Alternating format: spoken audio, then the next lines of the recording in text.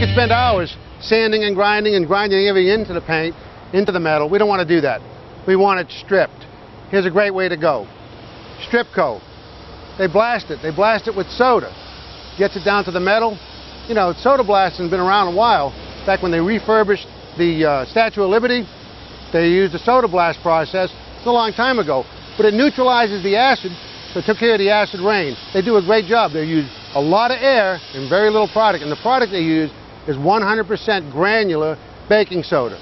So what that does is it strips off everything that's on the car. It doesn't hurt the glass, doesn't hurt the chrome, and the car won't flash rust because what it doesn't break the surface tension of the metal. You can meet up like we are here with one of their contractors, their authorized contractors, and they'll go ahead and do this. It's environmentally friendly, it's easy to do, and it's really, really quick. It's a great way to go. If you want to get in your own business, you also can buy a machine from them. They're portable, they're on a trailer. Again, they're energy efficient.